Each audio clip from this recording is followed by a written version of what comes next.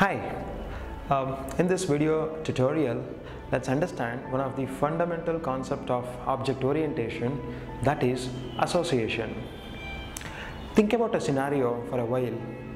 How do you represent an employee or multiple employees associated with a company? Another example, how do you represent an engine associated with a car object?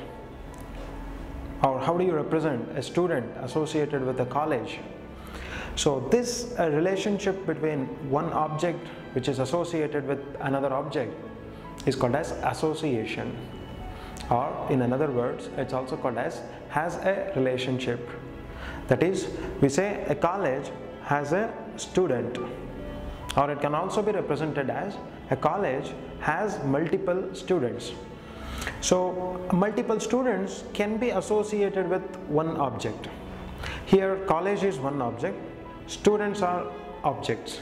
So multiple student objects are associated with college objects. Similarly, a company has employees.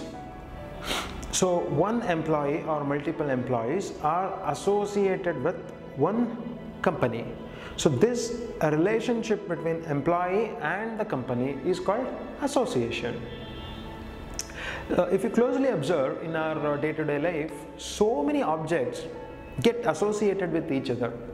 Example, your mobile object associated with the battery object. So how are you going to programmatically represent this relationship, that is association?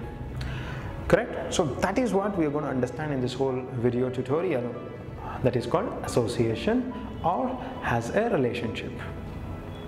I hope you understood what is the simple meaning of association. Okay?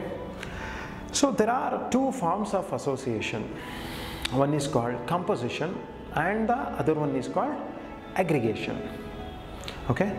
In the next tutorial we are going to understand in detail about how composition works and how aggregation works, and what is the difference between aggregation and composition. And I am going to demonstrate some programs, practical programs, clearly with the memory diagram. Okay, do watch that.